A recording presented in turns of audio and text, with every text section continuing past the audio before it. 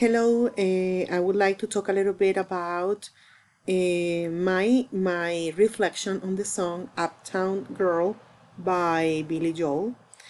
Um, I believe the target market of this song are young men in the working class. The idea behind the song is that a man in the working class falls in love with a woman that comes from a high class, and he establishes the differences between the two. And he says that he's going to be his, and probably he doesn't have enough money to pay for the things that she's accustomed to, her lifestyle, but still she will be able to fall in love with him. Yes. The idea is romantic. Yeah. I believe probably older people wouldn't understand the song that way because older people know better. And I believe one of the things that you learn is that um, the financial aspect is an important component of marriage life.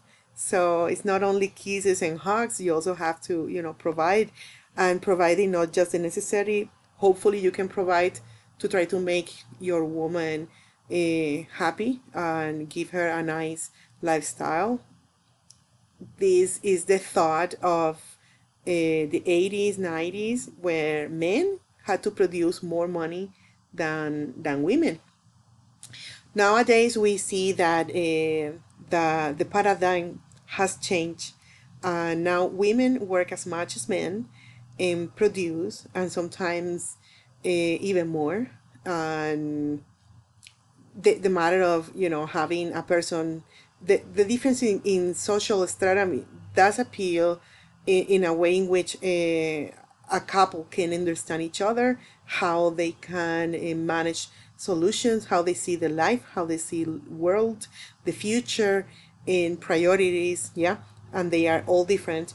And the song really implies that you know that when you are in love, you don't think about those things. It's more like a romantic, kind of song.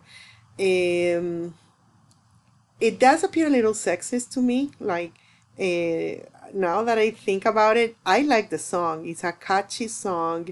It's upbeat.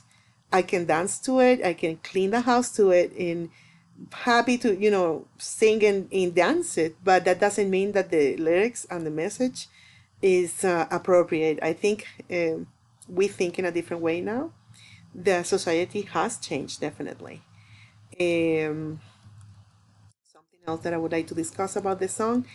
It makes me feel happy. It doesn't make me feel calm or anxious. I would say that the song, if anything, makes me want to do things, move my body, and not relax. No, I would just dance to it and probably create a choreography to the song. It is a cool song, and I believe the song reflects the way of thinking back in the 80s, 90s.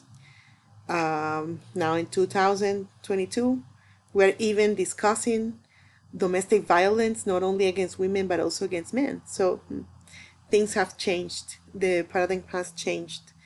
And I guess there is different things to consider nowadays.